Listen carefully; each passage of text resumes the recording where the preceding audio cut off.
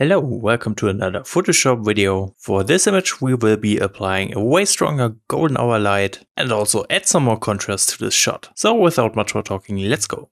Here we are in the camera raw editor to do the basic raw adjustments. First off, let me change the profile to Adobe Landscape for more saturation. Then I want to go through the basic panel real quick. As I said, I want this image to be warm.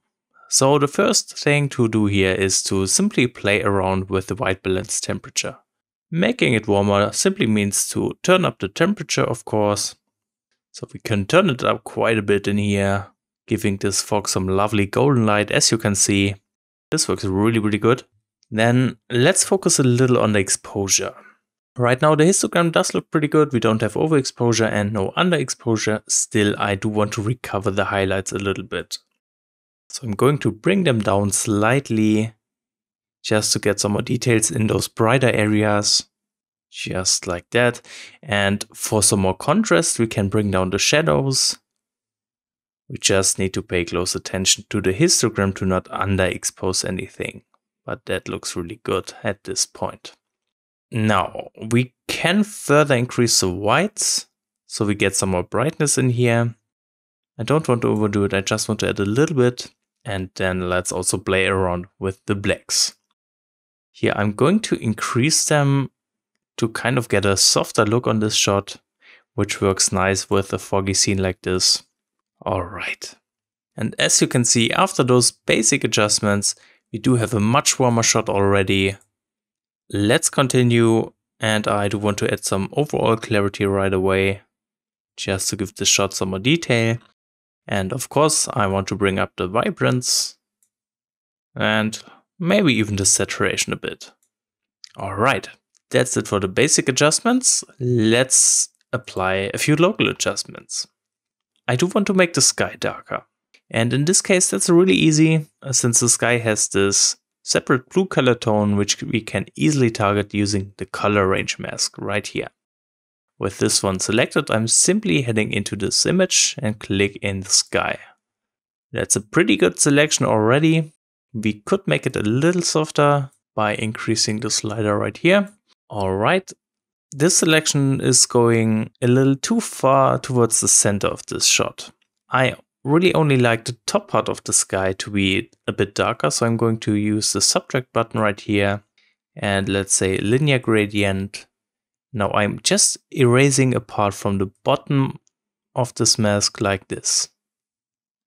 I only want the top to be darker, so that's the only area I need. Alright.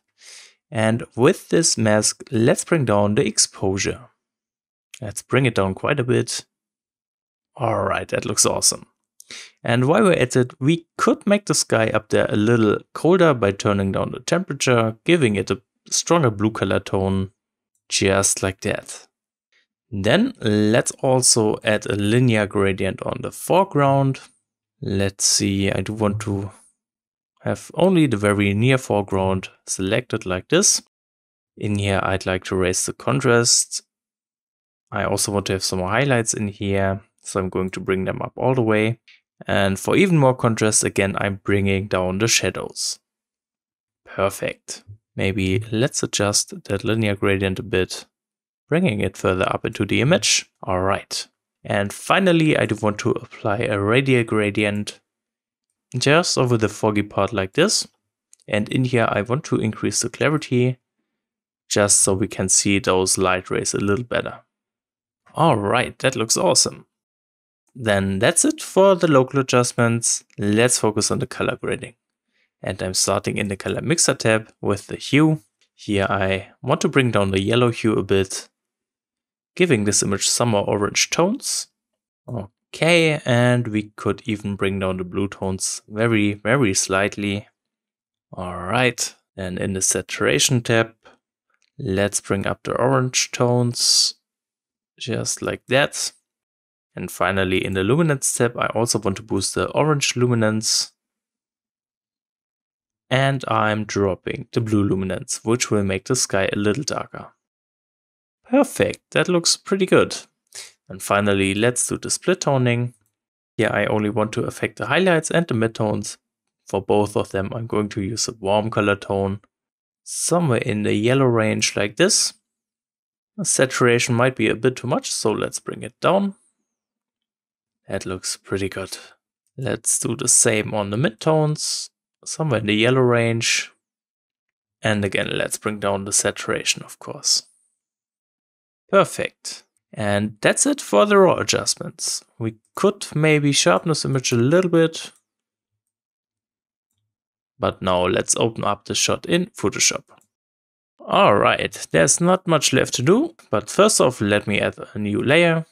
And then let's switch the blending mode to soft light. Grab the brush tool by pressing B. Then I'm holding down the Alt key to pick up a color tone from this part. Just like that. And I'm also bringing down the brush opacity. So with this setup, I'm going to add a little bit of glow by just carefully painting in a few times in here. It's a very, very subtle effect, but it looks quite good on this shot. Alright. Then I do want to specifically target the highlights in the foreground. Therefore, we need another new layer. This time we are going with the overlay blending mode. And I'm using the TK panel plugin to specifically target those bright spots in the foreground. I just need to find the right luminosity mask for this. I think the Lights 2 mask will work quite good, so let's add it as a layer mask. And again, with the brush tool and the foreground color set to white, I am going to paint in some more brightness in here. Perfect, that's enough already. Then I'm going to merge those layers real quick. And at this point, I do want to check the Nik Collection plugin. So first off, we could use the polarization effect. Let's play around with the strength a bit. It looks good in the foreground, but the sky starts to look very, very strange, I guess. So let's just add a negative control point over the blue part of the sky. Just like that. Okay, and then let's add another filter. And I do want to try the Pro Contrast one. Just adding some more dynamic contrast to this shot. That looks really, really good. So let's apply it like this. Awesome. And here we have the finished image. That was super quick and super easy. So if you have any questions, feel free to ask in the comments, and thank you very much for watching this video.